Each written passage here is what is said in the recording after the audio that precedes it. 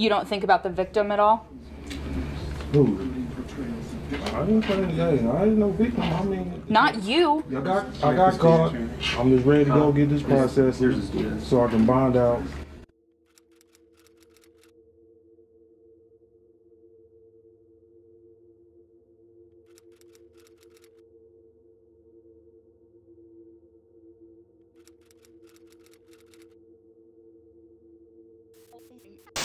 County ended with more than 100 people in handcuffs accused of preying on women and minors. Now, when I say the phrase trafficking, who do you picture as a victim?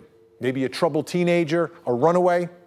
How about a 3-month-old baby? It took 6 days for the sheriff's office to find 108 people trying to buy or sell sex in Polk County.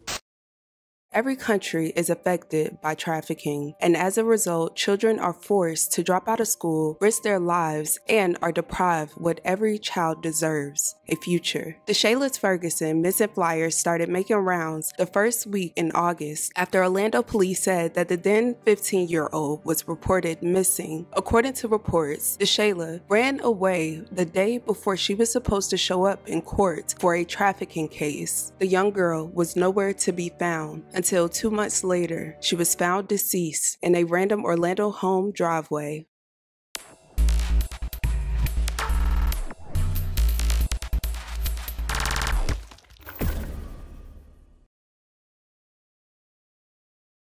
The Shayla Ferguson was 16 years old and lived in Orlando, Florida. Shay, as her friends and family called her, was described as outgoing, funny, and lovable. According to reports, the Shayla was smart and stylish. The young teen also enjoyed spending time with friends and family. Sadly, the young teen was also faced with unforeseen dangers in her life that no one should have to bear. According to reports, the Shayla was a ward of the state because she was involved in a human trafficking case in Orange County. The teen was also in the care of the Florida Department of Children and Families.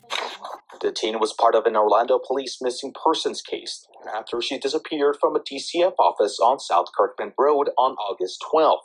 The Orlando Police Missing Persons report shows she was under the care of DCF and being transferred from Seminole County to Orange County. A report from the Office of the Inspector General that analyzed data from child welfare agencies nationwide found from September 29, 2020 to July 27, 2021, Florida had nearly 12% of all the cases of missing foster children. That's about 13,000. The Shayla was also a ward of the state because she was involved in a human trafficking case in Orange County. She was set to appear in court August 13th. The plan was to take the teen to a foster home for the night. She never made it. In the report, it states she was argumentative with DCF staff and exited the building. She wasn't seen again. The 2 employees that were responsible for her said that they went to look for her but came back empty-handed, and unfortunately, that was the last time authorities saw her. That was up until October 24th, 2022, when the teen was found deceased in a neighborhood and no one seems to know her.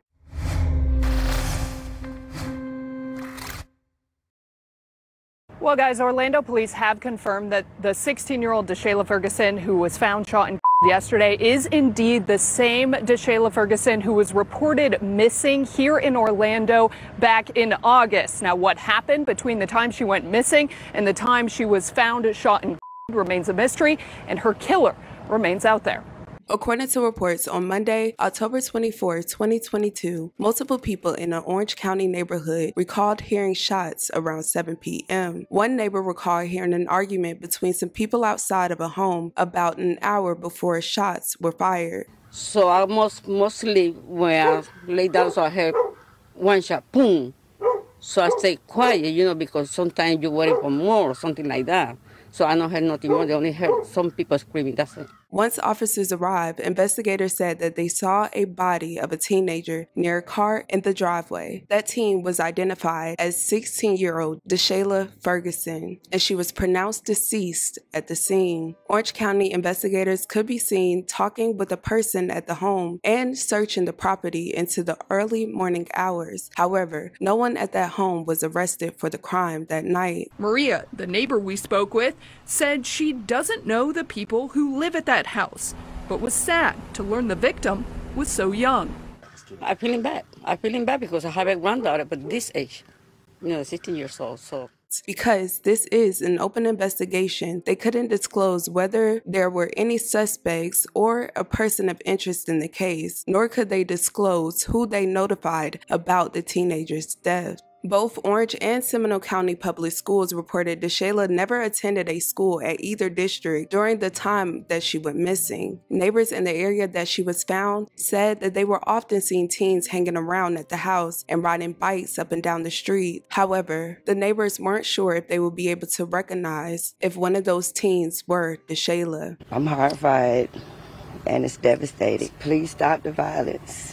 We want to live safely in our homes without any problems. Spectrum News 13 reached out to DFACS for a comment about her disappearance, but they haven't responded yet to their inquiry. According to the reports, the Metropolitan Bureau of Investigations was investigating the human trafficking case she was involved in. In a statement by the MBI, they said they couldn't confirm further information about the case due to her confidential rights as a victim. At this time, this case is still under investigation. As of Tuesday afternoon, police said in a statement that the homicide detectives are working diligently to find and arrest her killer. This is a very sad situation, and I work with a lot of kids that are in the system. They have to do a better job with protecting kids when it comes to cases this severe and this serious. I will continue to keep my thoughts and prayers with her friends and family during this time. You guys, let me know your thoughts and your opinions about this case. Again, make sure you stay aware and stay alert this month. Let's please respect the victim and the family in the comments. I love you guys dearly, and with that being said, don't forget to check on your loved ones.